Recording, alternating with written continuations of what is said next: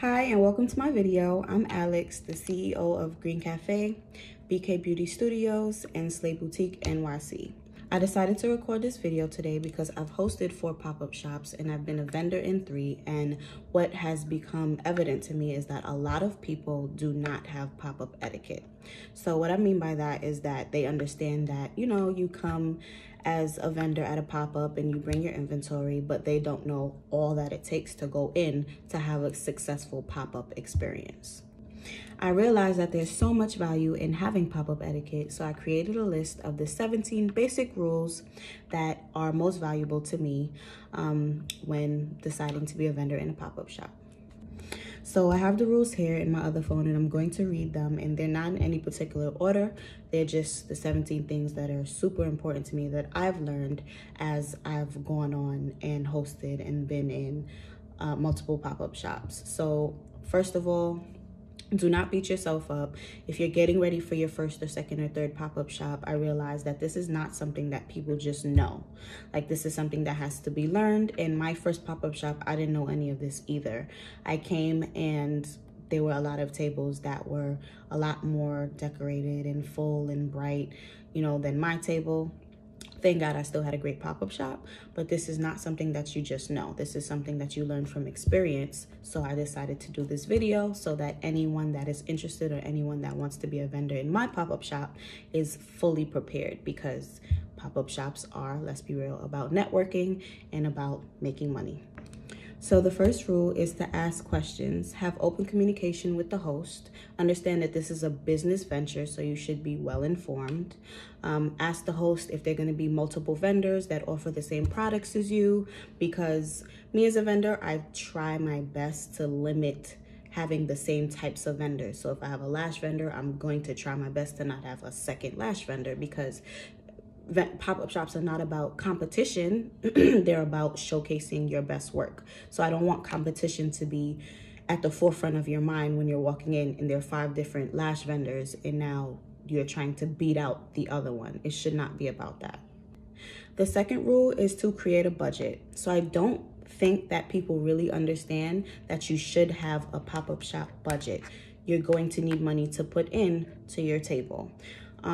Your budget for your pop-up shop obviously should not exceed the amount of money that you're going to make. It should be an investment. Another thing is, I want you to remember that, like I said, pop-up shops are not only about making money. They are about making money, but they're also about networking. They're also about future opportunities. So let's say you run a bakery and you have, cupcakes on your table.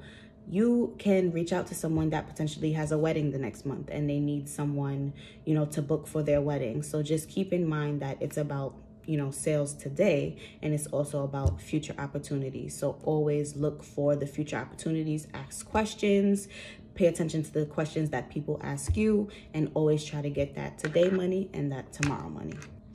So the third rule is to have a price list. I think that this is something that often goes overlooked until maybe your 3rd, 4th, 5th pop-up. Having a price list is very important. So you want to remember the prices of your inventory as much as possible, but sometimes, even for me, it gets hard to remember every little thing and how much that it costs, especially if you have a large inventory. So having it, in best case scenario, printed and framed on your table would be the best thing to do, so that if someone asks a question and you happen to not remember, you can say, it's right there, $10. So rule number 4 kind of backpacks off of rule number 3, but it is its own rule. You want to have well-rounded pricing. If possible, it's good to have something in every price range, so that if people come and they want to spend $10 at your table, they can. And if someone comes and they want to potentially spend $100 at your table, they can. I feel like having something in every price range for everyone gives you more chance of having more sales. When thinking about your prices, you do want to be reasonable. I do also want you to consider to not undercharge, so that people are not like, whoa, this is such a crazy deal, and you end up undervaluing yourself and not making as much money as you could have made. So that is just a strategic decision that you have to decide yourself, but it's something to think about. I do recommend having deals for pop-up shops. Typically, every pop-up shop, like let's say if something that I sell is $25, it'll probably be $20 at the pop-up shop, or If it's $15, it'd be 2 for $25. I love the 2 for deals or the buy one get one half off deals or whatever that encourage people to buy more than one. But you know, people love deals. Having something, maybe even if it's not a deal, but the way that it's worded makes it seem like a deal, that's something that's very appealing to the ear and appealing to the eye. You can have signs. These right here are 2 for whatever. You can have featured items. Everything is 25, but this specific item just for today is 15. I think that that's always a good idea because people love to feel like they're getting a sale. All right, so the 5th rule is a big one. It is something that always goes overlooked on people's first pop-up shop, sometimes second pop-up shops, and it is tabletop. You would think, after thinking about it, like, duh, you want to have a really pretty, creative, inviting tabletop, but you don't really think about how much thought and energy goes into it until you start planning it. So my advice for a tabletop is to have a personalized tablecloth, 3D decor. So a personalized tablecloth you can get, I get mine from Staples same day, but there's multiple sites that you can get yours from if you don't need it same day. And you can have your logo on your tablecloth. You can make it bright and colorful. You can put whatever you want on it as long as it's bright and colorful and inviting. 3D decor can be like, so there's like shelves that you can stack your inventory on. If you sell clothes, you can have a clothing rack behind you.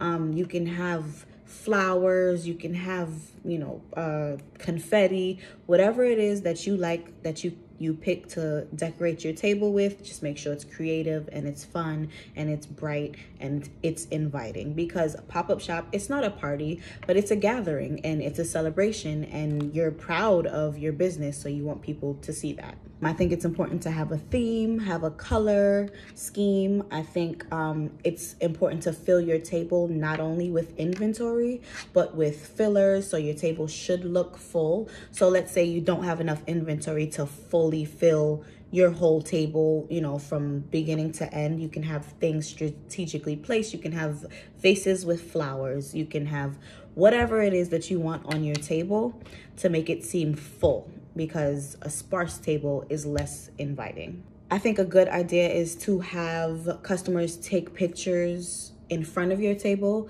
Like, let's say they buy something from you and you say, hey, can you take a picture with me or in front of my table, showing, you know, what you just purchased, or just showing the background of my table.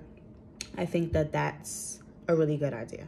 And also, going back to the personalized tablecloth, I think it's very important to have your social media or website on the tablecloth, printed on the tablecloth. So you can have your logo and your social media or your website, so that people know not only who you are, but how to contact you. I think that it's extremely important to have a banner.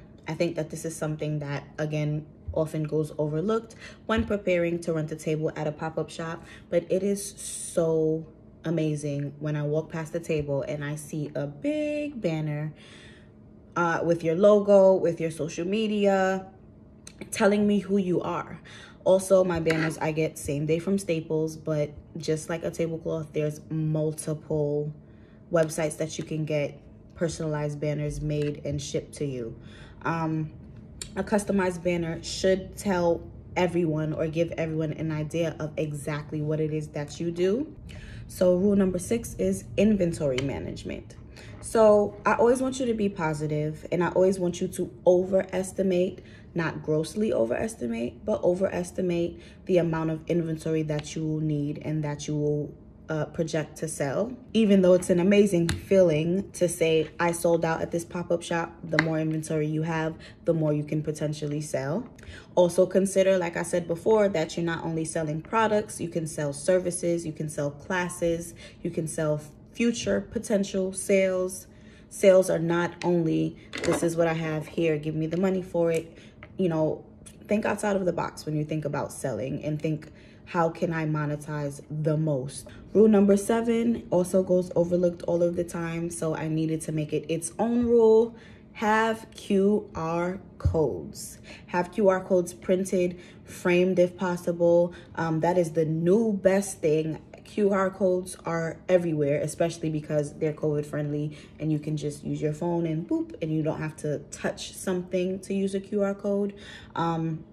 Every payment method that you accept, you should have the QR code for it on your table. I think that it's a big advantage to not only accept cash, but to accept electronic payments. Also, people love to feel like they have options. They love to feel like, well, I'm not going to use cash or Zelle, I'm going to use Cash App.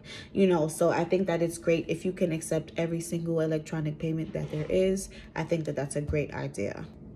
So even though accepting electronic payments is a great idea, we've moved on to number 8 right now, which is also accept cash. People that come to pop-up shops typically set a budget for themselves. Like, I'm going to go into this pop-up shop, I'm not going to spend more than $100, and they have it in cash because it's just easier to manage cash. So when accepting cash, you need to have change. This is something that I did not consider my first, maybe second pop-up shop, to have change, because sometimes people have 20s and 50s and 100s, and you want to be able to have change for them without running to the corner store across the street or running to the next table and asking them for change. You want to have change and prepare, have, you know, $100 change in ones, fives, tens, and a couple 20s. And as people buy, you'll have more change available, but definitely start out with at least $100 change, so that if people do come with cash, you have change for them. Another big thing that I did not think of my first pop-up shop was having a fanny pack, having somewhere to put the cash that people give you.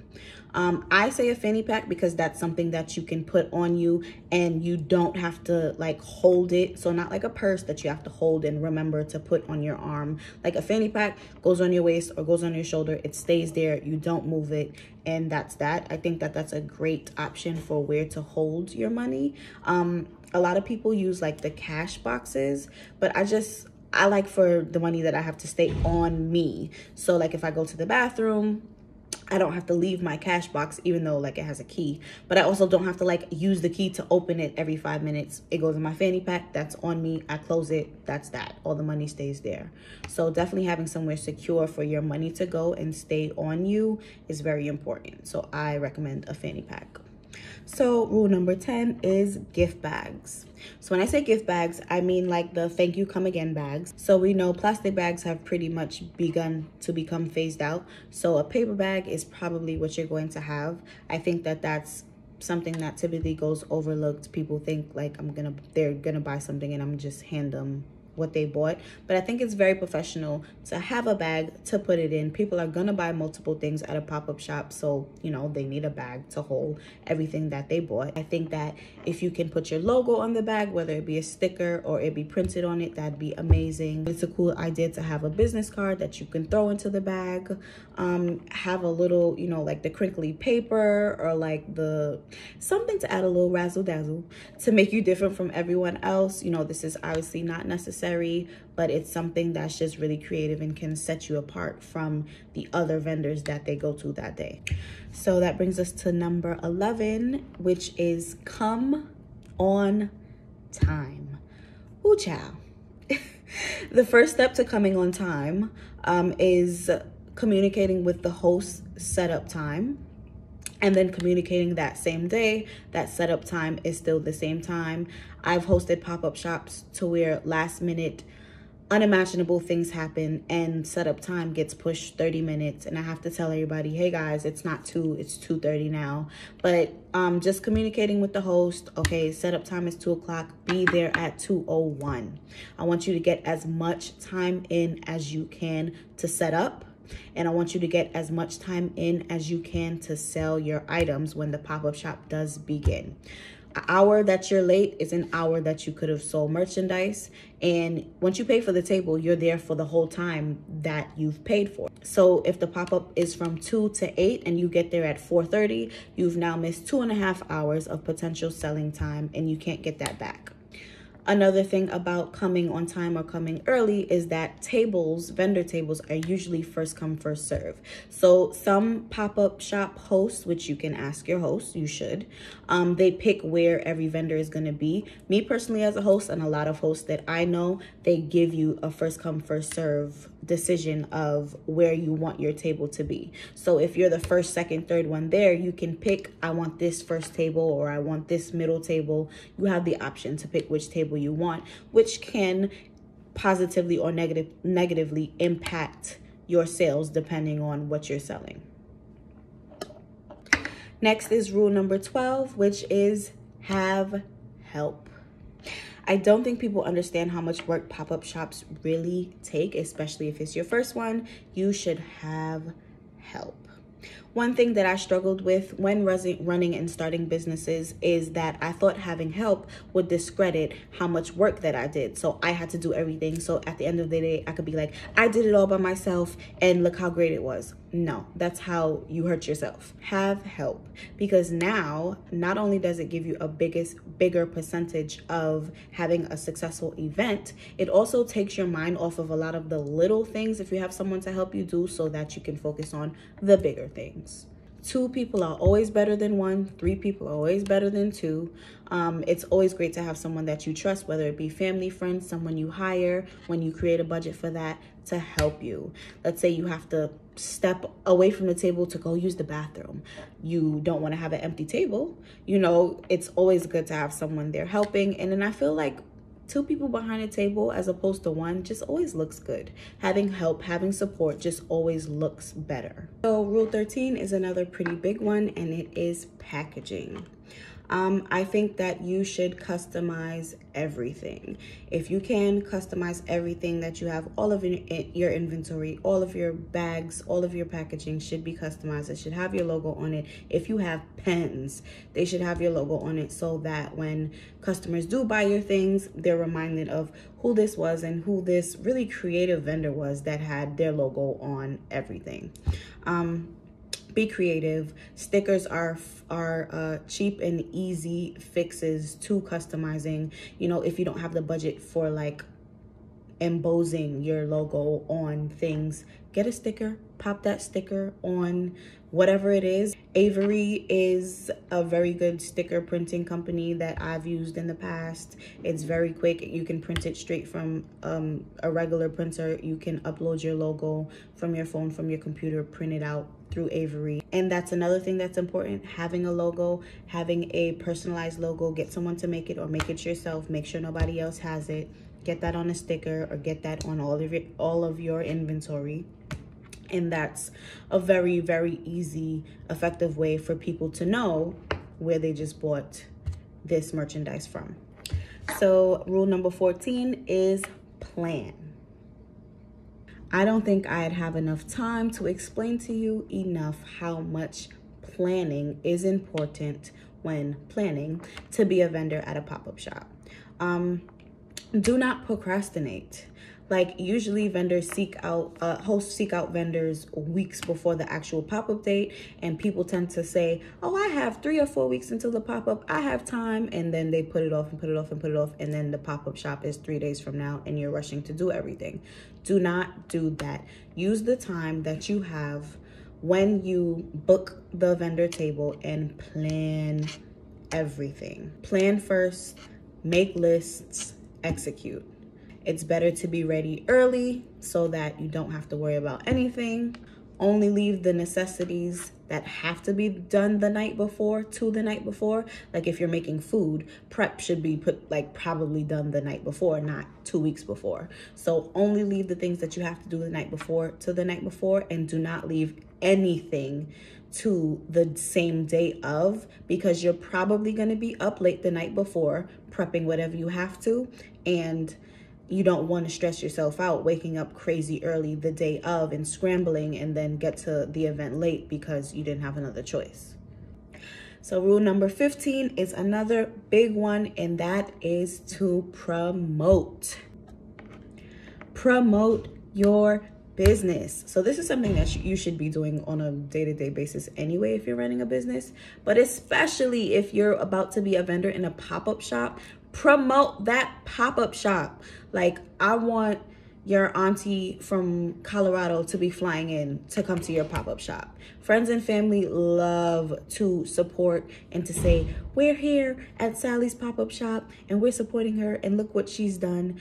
You know, so it's important to get those sales from friends and family, and also get your friends and family to promote to their friends and family to come to your pop-up shop. It's important to utilize your social media, get all of your loyal customers to come, get them to invite their friends and family, like promote. From the first day you know you're going to be a vendor in a pop-up shop, you should be promoting that pop-up shop around the clock so that people know what time it's going to be, what day it's going to be, where it's going to be, and that you're going to be there and that they should come and support you.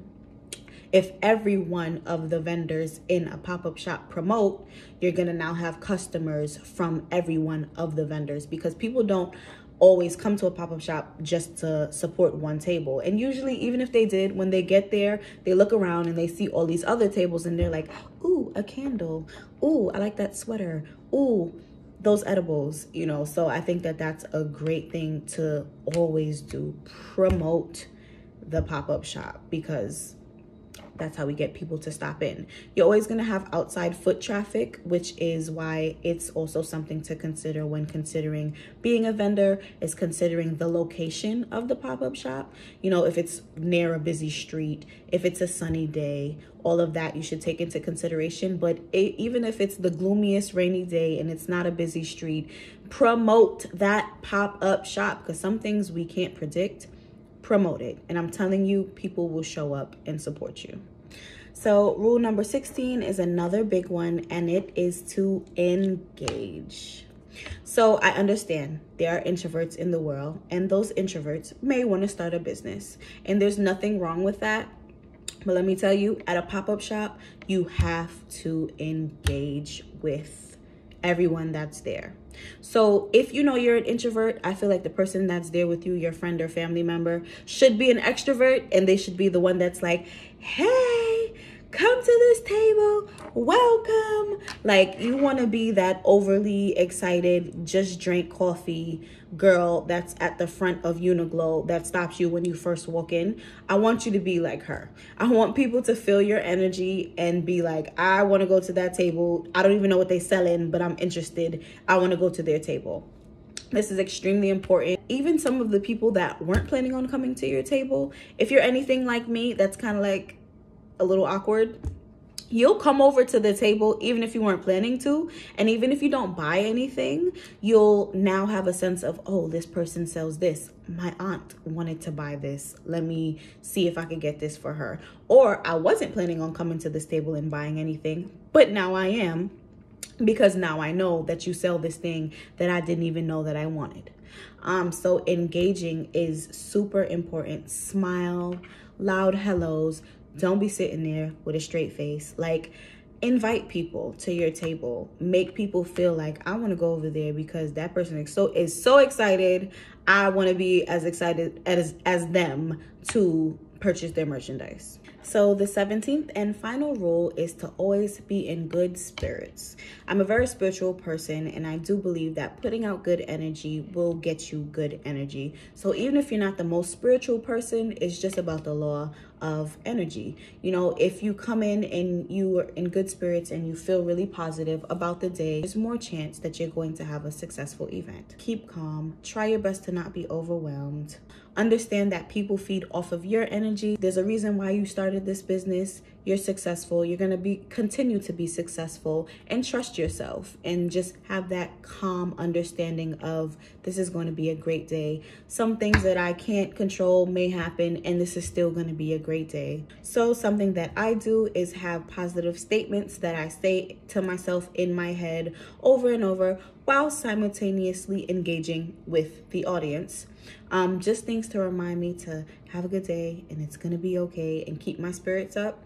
And those kind of help to affirm and reaffirm the fact that everything is gonna be okay. Another thing that I practice doing is not limiting my profit. Projection is always good. You can have a healthy sense of projection of like, well, this is the amount of inventory I have, so I would like to make this much today. But also really believe that there is no limit. There's no number that you can put. You don't know if someone is going to come and say, wow, I would like to book you for the next 5 years because I would like your inventory in my office building. Like, you never know what can come from a pop-up. You never know who's going to be there and who wants to support you. So don't ever limit what you can do or belittle yourself. Understand that anything is possible, and that if you keep a positive mindset, you're going to have a great day. So thank you for watching my video. I hope that my rules help to give you a better idea of how to have good pop-up etiquette. And I hope that your future pop-ups are all super successful and that you have great experiences either being a vendor at pop-up shops or hosting your own.